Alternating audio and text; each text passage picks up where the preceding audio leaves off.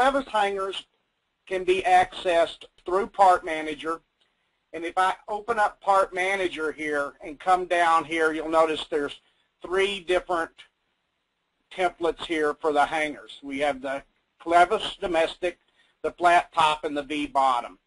With the addition of the hangers, we've also added threaded rod, because this will also come into play when we're placing these hangers. So first of all, let's go into the drawing and we'll look at just placing hangers using the EC hanger tool. So what I'll do first of all is I'm going to come and route some pipe, and let's just go in here and we'll give it a 4-inch diameter is fine. We can specify the cut lengths if we want, and I'm going to go ahead and specify a hanging elevation of 10 foot. So now as I go through here and route the pipe, and I'll go ahead and make the turns here that I want and route the pipe at 10-foot elevation, I'm now going to come back and switch the pipe up to, let's say, 12-foot elevation at this location, and then we'll continue on here. So we just made a simple run with the 4-inch pipe. Now the pipe hanger tool will stop at reduction sizing and branches, so you need to make some decisions accordingly. As we go through here to place these hangers, I'm just going to come to our hanger tool here, which is pipe hangers. As I go and follow my command line, it tells me to select the pipe. So I'm going to just come up here and select the pipe that I want to start with the hangers. This brings up our dialog box to place the hangers with. If you'll notice here, we're on the Options tab. As we come in here, I've got selected here a hanger, Clevis, domestic, stainless steel. In this particular case, I want to go to the pull down, and I want to select my flat top plain end. And it's picked up the hanger size for the pipe from the pipe I selected. Here it says no rod. I'm going to go ahead and say I want it to pick up the all-thread rod, and the insertion is based on pressure pipe layout. We'll notice a difference here between gravity and pressure pipe we'll get into in a moment. We also have offset from pipe when we start from a branch. It's going to start 2 foot from that branch.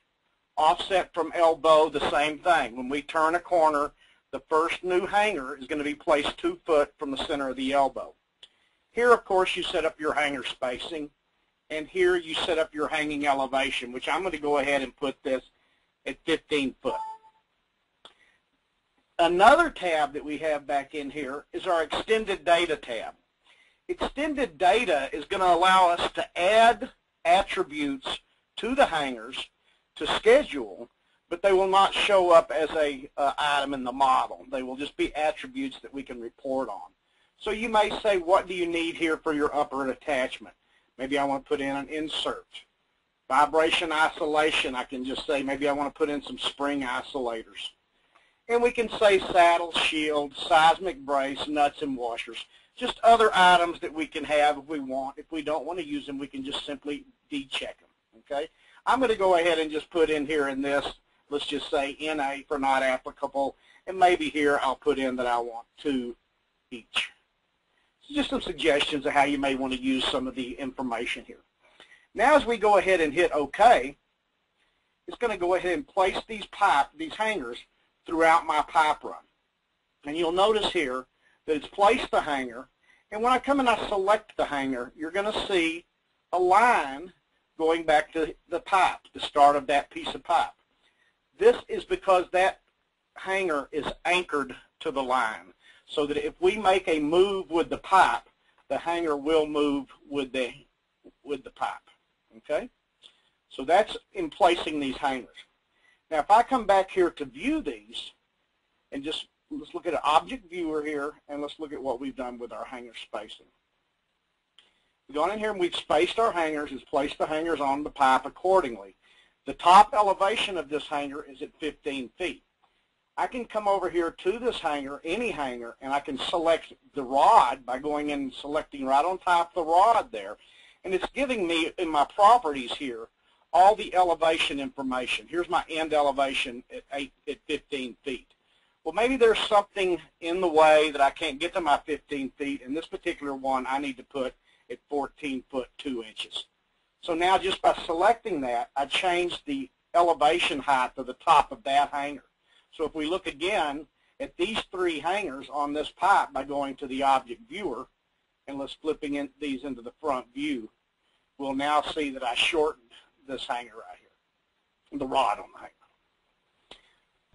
Does it include something for the hanger depth? Like say you've got a blue banger in there that's going to insert into the deck like 2 inches, or would you just use a higher elevation for that? You have to allow for that today in the elevation. That's correct.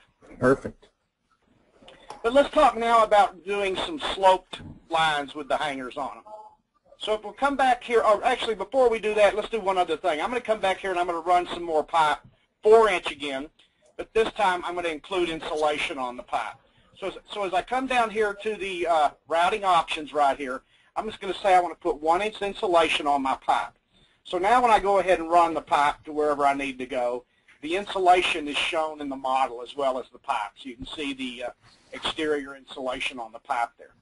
Now when I come back to place my hangers by just typing or selecting the pipe hanger, and now I go in here, and that was 4-inch pipe, you'll notice now it's picked a 6-inch hanger for me because it looked at the pipe and it saw the insulation in that run and says, okay, I need to oversize the hanger for that insulation.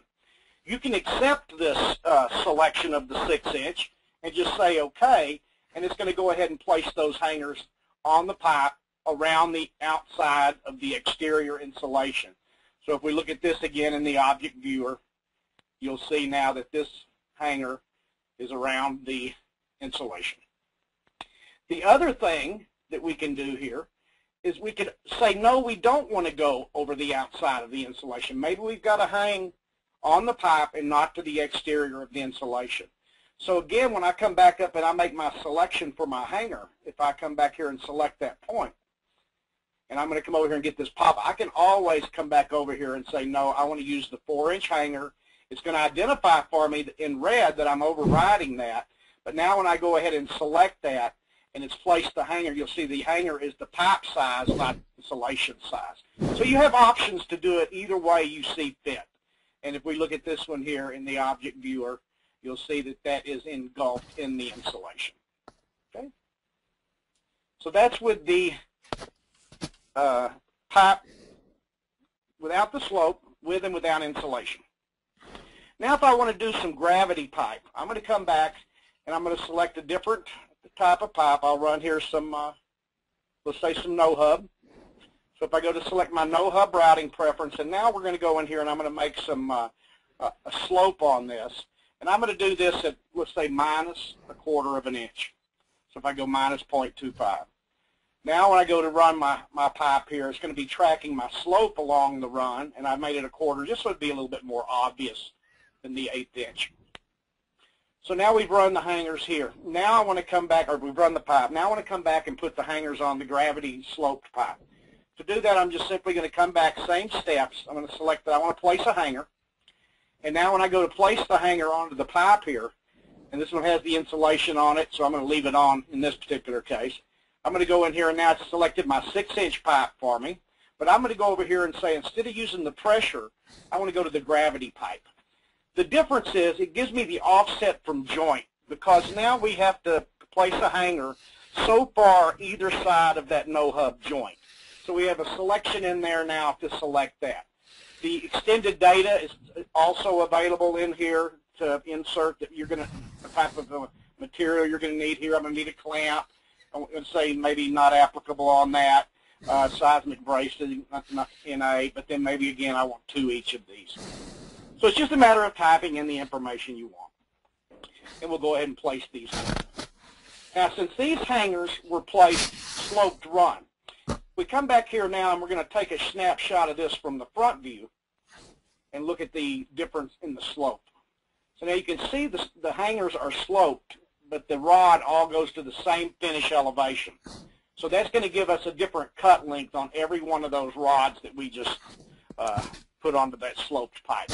So you can do the sloped pipe with and without the insulation, the non-sloped pipe with or without the insulation.